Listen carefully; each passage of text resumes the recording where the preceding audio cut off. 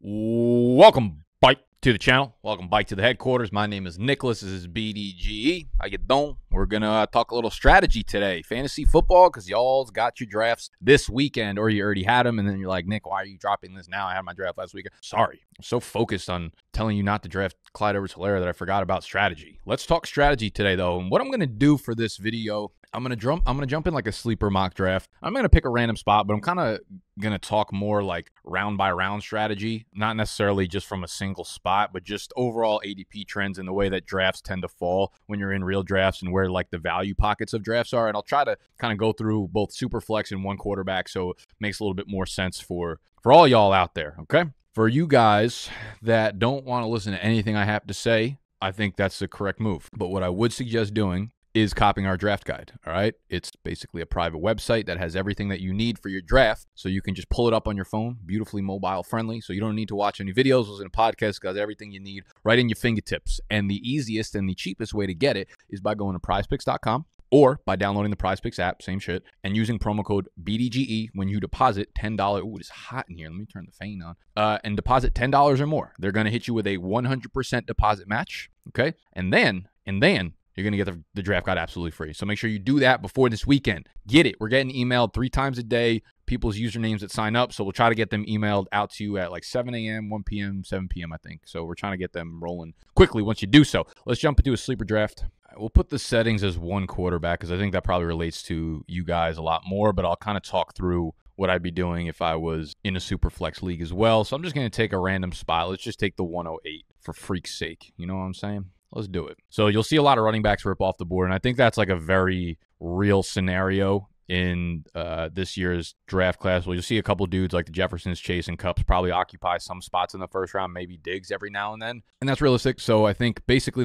the way I would approach the first 2 rounds, I really like to leave the first 2 rounds with the running back wide receiver combo. And if you're in the beginning of the first round, sometimes it gets a little bit more difficult and you have to go running back because that's where the value pockets are, where you have like these elite guys up top. And then a lot of the times back, here at the 211, 210, you don't get the Stephon Diggses or those guys falling to you. But in this area, you do get a nice little value pocket of Kupp or Chase or Diggs, and then you get to pair it with whoever you like out of Kamara, Saquon. If you like Joe Mixon, sink your submarine that way, DeAndre Swift. So basically where we are in the draft right now, I'd probably be looking to take a wide receiver because Jamar Chase and Cooper Kupp are in like the elite tier of wide receivers, where I think you have this tier of running backs where it's Mixon, Swift, Kamara, Barkley, even like Aaron Jones, where I'd be very much okay taking at the 2.5, whereas you don't really get the same fucking hit value at the wide receiver position. Although I wouldn't be surprised if Stephon Diggs fell to me here. But there's no running back that I like head over heels above the other ones. But there is a Cooper Kupp or Jamar Chase that obviously is like a huge difference maker for you. So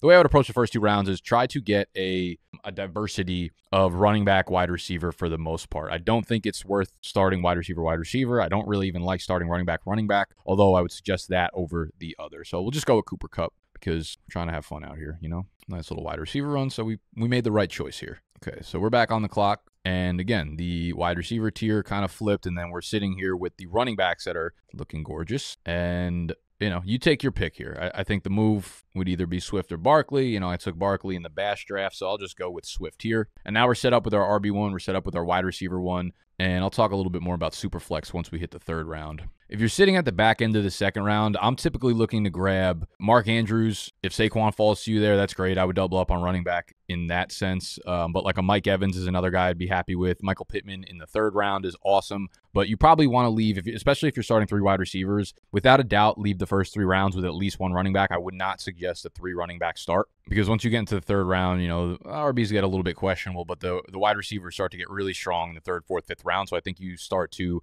load up your wide receivers, load up your flex spots with these strong guys here. So now you hit the dead zone already, and it's like Akers, Montgomery, Brees. Like I'm not taking any of those guys in the 3rd round, but I'll happily take Keenan Allen, Terry McLaurin, DJ Moore, Mike Williams, those type of guys. And I love the idea of getting one of these Chargers wide receivers in the 3rd round. You're usually able to get like a Justin Herbert 4.5 or 5.8 in one quarterback leagues. No tight ends that I necessarily love. Some people clamor for Kyle Pitts. I still have too many questions about that Atlanta offense, but for argument's sake, we'll go with Keenan Allen. And I do want to talk about Superflex for a little bit. I'm not typically someone who goes quarterback early in Superflex. I did use my Bash 104 on Justin Herbert. I wanted to anchor that team with it, and I don't hate it if you are in like the 2 to 5 zone, if you wanted to get like a Josh Allen or Justin Herbert or one of those guys. But typically what I'm trying to do realistically is just leave the first 3 rounds with a quarterback, whether that's Herbert in the first or it's Russell Wilson at the back of the second, early third, or Stafford at the end of the third round, whatever the case may be, and then figure out your second quarterback in rounds like 5, 6, whether it's Matt Ryan or Jameis Winston or Trevor Lawrence or something like that. So I'm not like someone that goes crazy for QBs in Superflex leagues. I do want to have 2 really viable starters. I don't want to be left sitting there with a second quarterback that's Davis Mills or like, someone in that range, like a Baker Mayfield or whatever. So I would say you don't have to go crazy over the top with your first quarterback. You don't have to take him top 5, but if you do, you could sit there and wait on it. So we see that little run of, we missed the stack. That's very unfortunate. I mean, I'm still happy to have Keenan in my lineup, obviously. Still don't like the wide receivers, or still don't like the running backs. We're going to sit on the running backs for a long time. What I've found the most successful strategy to do this year is really that like hero RB strategy where you take one really strong one up top. If you leave the first 3 rounds with 2 running backs, that's okay too. You can pretty much fade the position for a long time because this entire middle round class of RBs is disgusting, while the wide receivers are just gorgeous. And I know in the Bash draft, I took Terry McLaurin over Courtland Sutton. So this time around, again, this is more strategy, not like player focus, but I'll take my 3rd wide receiver, and then we could still start 2 more flexes after that. So if you're in a PPR league, you're in 3 wide receiver league, those value spots need to be adjusted for. QBs. Let's see. So tight ends, I feel like Schultz and Goddard are kind of in the same tier for me, so I'm not going to overreach on them. Typically, you can get Goddard in the 6th or 7th round, which is where I'm targeting it. Wide receivers are just still so strong for me, and I think you could start up to 5 wide receivers if you have 3 wide receivers and 2 flexes, so that's still where I'm eyeing it. If you wanted to grab your second running back and wanted to take a chance on Elijah Mitchell, I don't really suggest it. Dylan's the other guy that I really like here, but I think we'll be fine grabbing value at RB2, whether it's Dameon Pierce, Ramondre Stevenson, Darrell Henderson. Anyone like that is someone that I'm okay kind of throwing into the RB2 slot. I think the RB2 slot is kind of like a very overrated spot in season-long leagues. You could usually find a replaceable RB2, but if you have really, really strong, like consistent players at your wide receiver 2, 3, and then into your flexes, you're going to be able to basically set and forget your lineup for a long time. So I'm looking at this list. Like I love Hollywood Brown this year with Kyler linking back up, D-Hop suspended, Christian Kirk gone, Chase Edmonds gone. I like Godwin even here. Amon-Ra St. Brown here. I like Godwin second half of the year. He's like a player that could obviously win the league for you when he's back and healthy. So what I would do here is look at the QBs. Do we see a fall off in tier? I'm not going to go crazy for Joe Burrow right now.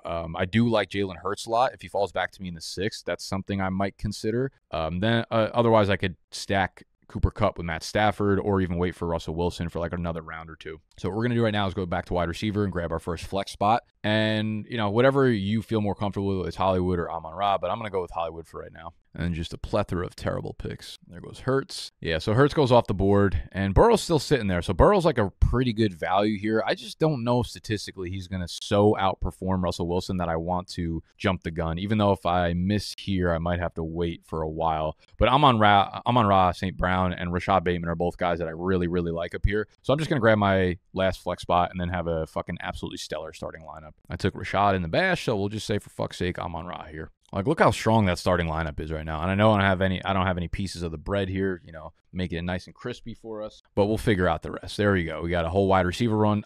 We missed Goddard by 1 fucking pick. God damn. All right, well, we're sitting here. There's Tom Brady left, who I'm not as high on. There's Dak Prescott, who I'm also not as crazy high on. I think there's like a group of about 7 quarterbacks I'd be okay having. So we might look at the other positions here. I'm okay with Dawson Knox or Zach Ertz, so I'm going to wait on tight end one more round. But typically, if I don't grab tight end early, if I don't grab second round Andrews or second round Kelsey or 4th round Pitts or whatever, I'm going to wait for Goddard. Goddard's the guy I'm targeting basically everywhere, and I want to get him in the 7th or 8th round. So, be smart with where you're picking. Be smart, unlike me here. If I can go back, maybe I would take Goddard over Amon-Ra and then grab whoever's left at wide receiver right now. I could still be able to get Bateman, which is maybe not realistic, but who fucking knows? Ayuk or Elijah Moore. I'm okay with any of those guys. We'll take Chase Edmonds here as our RB2, right? They cut Sony Michel, so it's really between Edmonds and Raheem Mostert, and Mostert goes down. I mean, Edmonds is going to play an insane amount. He's going to have like the Eckler role, the DeAndre Swift role, the Aaron Jones role. Like it's going to be a big fucking year for him.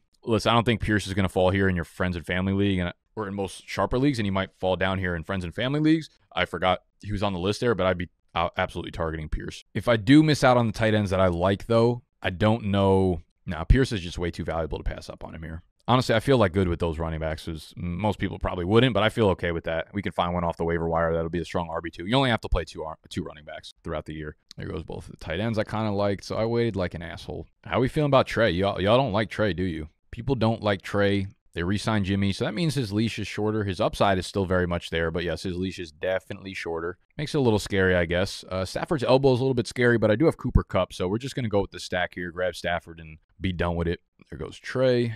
Back up on the clock. What tight ends are left? We don't want Gesicki. Yeah, I left myself in a bad spot here with tight ends. Like, I should have probably taken Goddard instead of Amon-Ra or at one of these picks. Like, if Dameon Pierce is not going to be left there. So typically, if you miss Goddard in the 7th, you should take Ertz or Dawson Knox here in the 8th. So I'm sitting here, and I mean, actually like these 3 in a row here. I like Njoku, Higbee, and Irv Smith. Any of those that's like late round flyers, I might take 2 of them just to see what kind of pops off there. But that's what I'm going for. And then I might just start piling back on wide receivers. I might draft, like, if we have 15 roster spots, 16 roster spots, I might draft 7 wide receivers because you could start 5 of them. Maybe start going with high upside guys. Maybe go with guys you feel comfortable filling in. If you have 5 wide receivers, one of them is probably going to get hurt. I kind of really like what I've seen from Marquez Valdes-Scantling in KC. I mean, not necessarily how he's played, but just overall how much he's been targeted with Mahomes under center. So these are the guys I'm trying to target here, is to back up one of the 5 that gets hurt early on. But I absolutely love the fucking team. Like, look, the team is really, really strong all around when you look at the roster on the right side here. Stafford at QB, Swift, Edmonds, Cooper Kupp, Keenan Allen, Courtland Sutton, Marquise Brown. Like,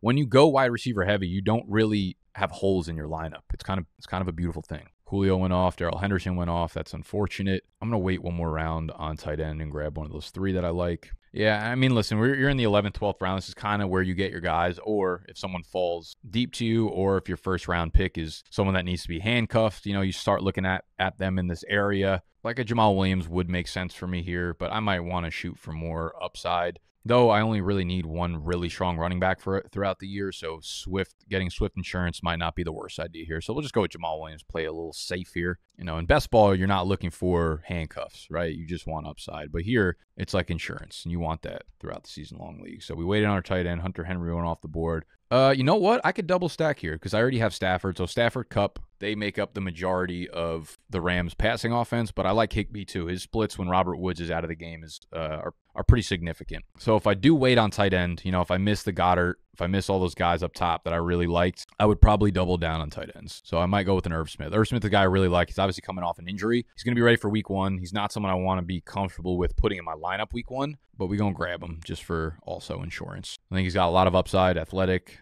ready to break the out. And then I guess you guys play like defense kickers. I don't really play those in my league, so I don't give a fuck. What I would do for defenses, though, is grab kickers last round, defenses second to last round. Look at week 1 matchup. You're going to be streaming them anyway. So look at their week 1 matchup. Look at teams that are playing at home. Look at teams that are favored to win in week 1, and look at teams that are playing against rookies or turnover-prone quarterbacks. That is how you succeed in streaming defenses. And then if you need a tiebreaker, look at the second week. Say, hey, is there any team that's playing against a shit opponent week 1 and week 2 so that I don't have to stream a second week? So we have 4 running backs. If there's someone that I really like, I might grab like an Eno Benjamin, like a Jeff Wilson, guys who are like high upside handcuffs, but I don't really care too much about that. I think Isaiah McKenzie has a ton of upside, so we'll grab him. And now our roster is just constructed in a way that's so fucking wide receiver heavy, and it's kind of beautiful, actually. I love how this team has turned out so far. Starting lineup is just strong as shit. I really wouldn't pick a backup quarterback in a 1 QB league. You can always find one on the waiver wire. Let's just go, he's supposed to be the 2 there in Arizona, and I don't really fuck with James Conner this year. So that is the roster. We'll talk about it for a second. You can see it here: Stafford, Swift, Edmonds, Cooper Kupp, Keenan Allen, Courtland Sutton, Higbee, Marquise Brown, Amon-Ra St. Brown, Dameon Pierce. Oh, this was a super flex setting. Oh, no, it wasn't. Yeah, it was. What the fuck? Oh, they drafted as if it was half PPR, though. MVS, Jamal Williams, Irv Smith, Isaiah McKenzie, Eno Benjamin. Realistically, like the way I would look at this, again, I just follow my rankings when it's the first couple rounds because you're not really going like anything deviated away from just the best players available. But I would start to think of how you build your roster based on the starting settings. Like if it's 3 wide receivers, again, if it's full PPR, you might lean towards wide receivers and just go super, super heavy on that front. If you're on the back end of if you're drafting really early in the first round, that puts you in a little bit of a tough spot because there's not a lot of value props or a lot of value picks in the early third round. Depends, if you want Javonte Williams, you want Leonard Fournette, but that's when I would suggest grabbing like a wide receiver in the middle there. So if you go like Derrick Henry, Mike Evans, Leonard Fournette, Derrick Henry, Mike Evans, Javonte Williams, something like that. But I would walk away from the first 3 rounds with at least one wide receiver. And then in rounds 4, 5, 6, there's just so much value there that you could plug up wide receiver 2, 3, and flex. So one QB league is I feel like it's pretty obvious. The value is just middle rounds of wide receivers, and then the tight end, I want Goddard everywhere if I don't get Andrews as a late round or late second round, early third round pass catcher. QBs, I like the 5th, 6th, 7th round of value there. Like I like Kyler if he drops into the 5th, 6th. Russell Wilson, Jalen Hurts, guys there. I don't blame you for fading it because it's like, oh, if I can get Matt Stafford in the 10th round, 9th round, feel pretty good about that as well. I mean, one QB is really easy. I would say though, if you can stack early on, like if you can get one of the Chargers wide receivers and then get Herbert 4th, 5th round, don't hate that at all. This dude is odds-on favorite to lead the NFL in passing yards and in passing touchdowns going into his prime, 24 years old. Like this offense is going to be insane this year. So a Herbert stack is quite beautiful in LA. If you're in Superflex again, like I'm not going to push for a first-round quarterback. Like if I miss Josh Allen, if I miss Justin Herbert,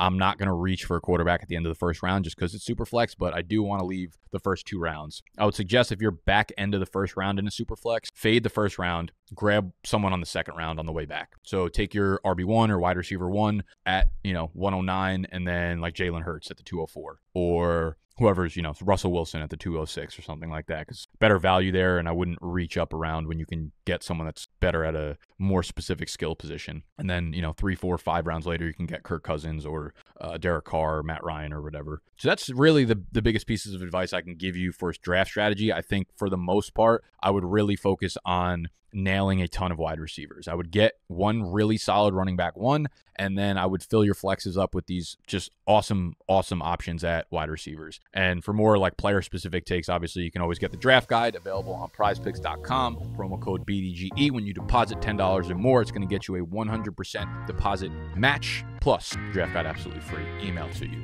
I just mumbled for like 25 straight minutes, so I hope some of that made sense, but it made sense in my head. I love you. Good luck on your drafts this weekend. If I don't see you again, it's not goodbye. It's see you never.